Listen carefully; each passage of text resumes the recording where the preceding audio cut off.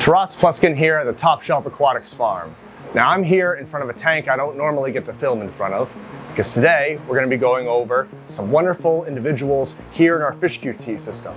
Anyone going into this system is going to be a fish that's going to eventually be a proud working animal here at our coral farm, and as a result we don't want them to be bringing in any diseases and the like, so they spend a little bit of time here in QT. Now, what do we have here waiting in QT? Well, we have some wonderful specimens, and wonderful in many different ways. First off, well, these are Zebrasoma flavescens. These are yellow tangs.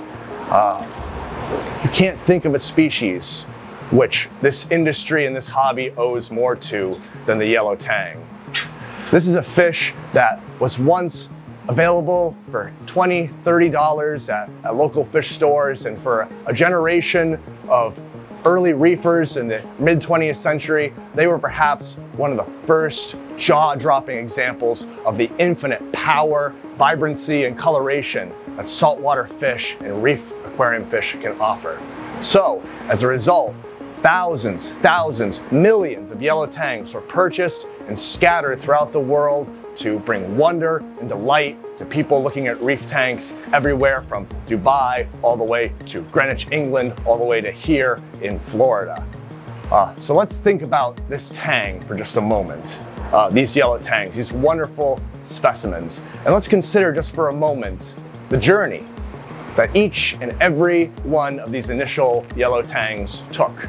Yellow tangs are not carps. They are not goldfish. They are not tetras or even easier South American or African cichlids. These are fish with relatively nuanced care requirements, as we've gone over in other videos. They need good water quality. They need appropriate forage. And frankly, early on in the reef aquarium industry, the vast majority of people that purchase these animals did not fully understand these nuanced care requirements. And thus, for the vast majority of yellow tangs, if not all of them, it was a one-way trip. Surely, some yellow tangs did fine and then produced wonderful adult specimens inside of captivity, but for the most part, the industry became dependent on wild stocks of yellow tangs. And as a result, this once prolific, commonly available $20, $30 fish rose and rose and rose and rose in price and dropped and dropped and dropped in common availability.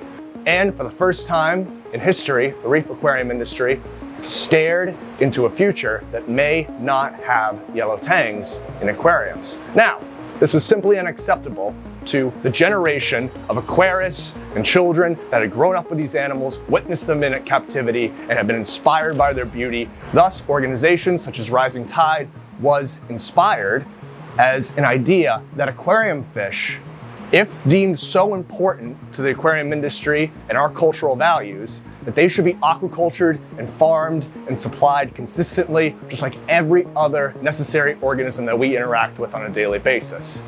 Now, this had many extreme challenges. We talked about where all these wild tangs came from. They came from this pelagic larval state and this seemingly infinite roll of the dice where only a few select individuals out of thousands would be given the chance to actually develop into the adult organism. This is something that scientists, ichthyologists, fish specialists very poorly understood. You can't follow one of these larvae in your survey boats across its entire journey. So as a result, huge knowledge gaps existed, like huge empty abysses of knowledge as to what tangs needed early in life. What do their larvae need? How do they grow? What do they eat? These are questions that could only be solved through the imperative of needing to aquaculture fish and supply them for the reef aquarium industry. Thus, in this episode, we're going to be spotlighting a brief history in the aquaculture of tangs and the efforts that have been done by some very smart and dedicated people to bring these aquaculture tangs into existence and then spread the knowledge of what it took to get us there so that these things can be aquacultured and available for the future to come. So, very briefly, let's talk about the history of the aquaculture of this specific species right here, Zebrasoma flavescens. The yellow tang was the first tang to be fully aquacultured. Success came at the University of Hawaii's Pacific campus at Hilo. This is where years and years and years of trying to get these fish to breed was a daunting effort. In 2015, they were able to successfully breed the first batch of yellow tangs. They did this by having broodstock of extremely high nutritional quality. They were able to get lucky spawns, and they fed them everything they could to make sure that those larvae were adequately fed. So one of the tricks we'll go over in other videos is that unlike freshwater fish, marine fish come out very, very small and very intolerant larvae. They need high quality, polyunsaturated fatty acid enriched food, and they need it small because they have a very small, fragile mouth and a very simple, unsophisticated gut. So one of the magic foods that the University of Hawaii team worked with was a pelagic copepod known as Parvocalanus crassirostris. And this pelagic copepod has a very small larval nauplii state that's also ridiculously rich in golden fats, polyunsaturated fatty acids. So by using those Parvocalanus crassirostris, which had to be enriched and fed with live phytoplankton, and then also as those tangs got bigger, throwing in rotifers and enriched Artemia, and then also specialized micro diets, the University of Hawaii team was able to actually grow a few yellow tangs all the way through the larval life cycle into what we would consider a fully competent juvenile yellow tang. This is extremely exciting, and this breakthrough would have wonderfully dramatic ramifications throughout the world of aquaculture and the reef aquarium industry. Something that should be considered is that from the time that those early eggs were hatched and fertilized to the time where they were something that even closely resembled a small version of what we would consider an actual juvenile yellow tang, it took over 70 days post-hatch to get from that state over to that juvenile fish. And that was a devastating period where over 50,000 of those different larvae were reduced to just a few dozen in number. For each different stage of larval growth and then eventually the metamorphosis, a state called flexion, where a larvae fish turns into a juvenile marine fish, this was accompanied with devastatingly high mortality. So this presented the U Hawaii team with rejoice that they had succeeded in actually breeding tangs, but also many perilous questions, acknowledging that throughout this cycle there were many bottlenecks which were dramatically reducing success. Later that year in 2015, a team at the University of Florida's Tropical Aquaculture Center in Ruskin, Florida, was able to carry on and translate what everyone had learned from Callan's work growing the yellow tang, and were able to successfully aquaculture Para-Incanthurus hepatus, the Pacific hippo blue tang as well. This is incredibly exciting because we found that even though the similar pitfalls existed where we had only 27 individuals survive out of 50,000 eggs, but many of the lessons that allowed for the aquaculture of the yellow tang translated directly into that of the blue tang. And this was incredibly exciting. So things such as using those Parvocalanus crassirostris nauplii and using other really high quality water quality techniques and using other enriched live feeds was essential for the success of breeding both these species. Success continued in the 2020s, where in 2022, Quality Marine over in Los Angeles and a few other facilities over in the Pacific were able to breed Zebrasoma xanthurum, the purple tang, for the first time as well. So we can see here more and more of this knowledge was able to be observed by other groups and other organizations, and they were able to translate that into breeding other species for the first time. This gets even more exciting when we get later into 2022, when Surge Aquatics over in Sarasota, Florida was actually able to produce the world's first hybridized tang, where for the first time a tang had been created which did not exist in any numbers, at least out in the wild. So let's talk about a few key bottlenecks and pitfalls that arose when it came to these early studies aquaculturing these tang species. One early pitfall was we really needed to understand more about what adult tangs needed nutritionally. There was a lot that we knew that would keep them alive, but only certain diets and certain strategies, water quality, light parameters and the like, that would get them to not only grow, but then develop their full egg maturation cycle so that they would actually spawn at a relatively predictable rate with the moon cycle so that those eggs could be collected and worked with in the first place. The second major pitfall was being able to acknowledge the important live feeds that we need to be able to breed marine fish, especially sensitive marine fish larvae like tangs in the first place. Acknowledging the use of Parvocalanus crassirostris their nauplii and other small, very highly valuable, really nutritionally dense copepod species were really, really valuable in being able to get these fish to eat for the first time in the first place.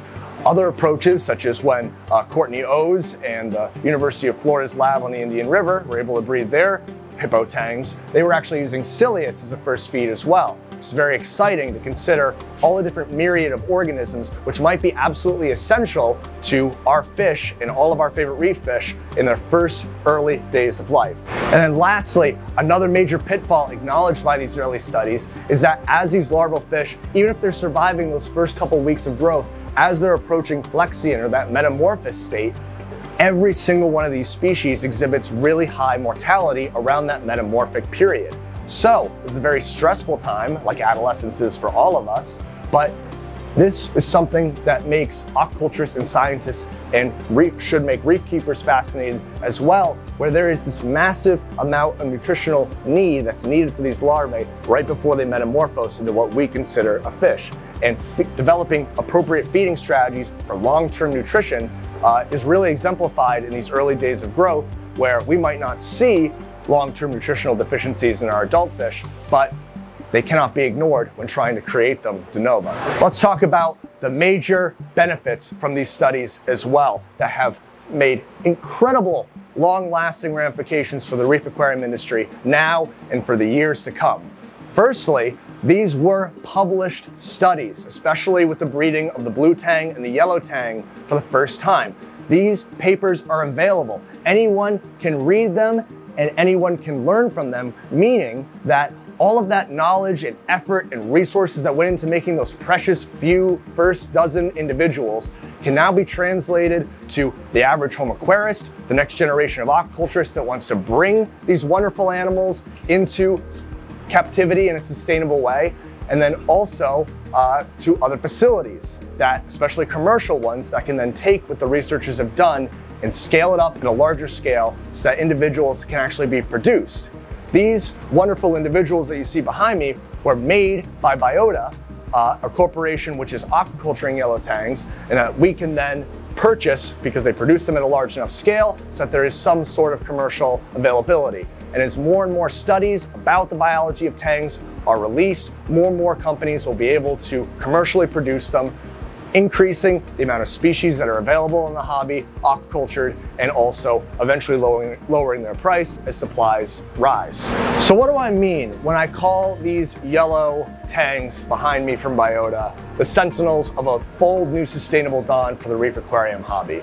Well, I consider sustainability a facet of three different factors. The first is environmental. There are only so many wild yellow tangs in the wild.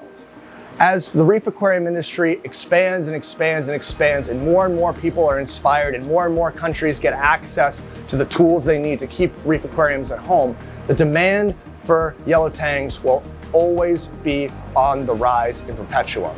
So environmental sustainability should always consider that natural production at best can remain at its current cap, at worst may lower in the future. So environmental sustainability and pursuing the aquaculture of these organisms is something to always keep in mind, that as a mechanism to safeguard this wild population while still offering individuals that can be kept in aquariums.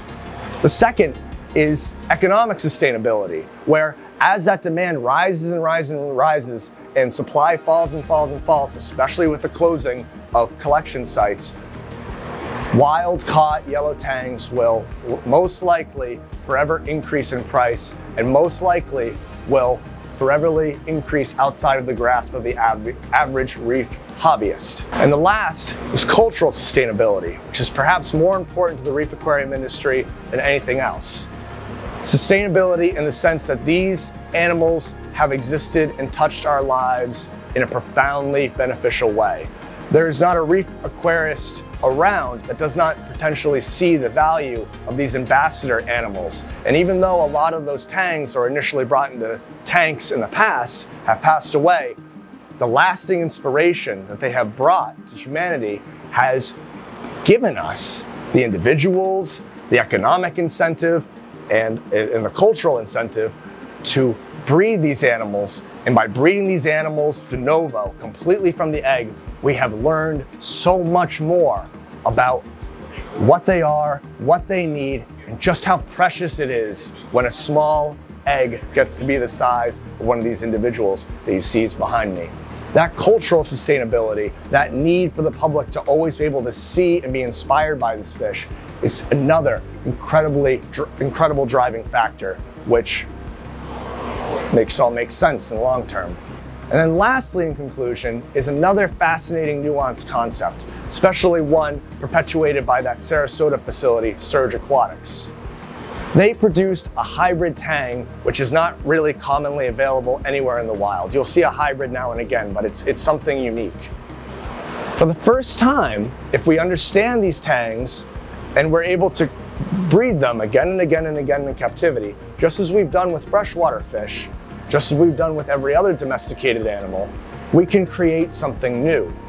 The infinite different colors and patterns that came from the breeding of Ocellaris clownfish can be seen again with tangs, where not only are we really trying to grip onto a supply of those colors and classics that we know and love, but we will be giving ourselves, commercial producers, and the average reef aquarist the tools to produce and see something that we've never seen before.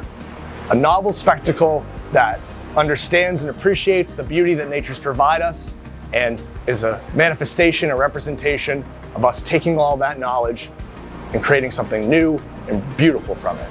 So for all those reasons, I love aquaculture tangs, I believe in aquaculture tangs, and I would love to talk about aquaculture tangs any chance I can get.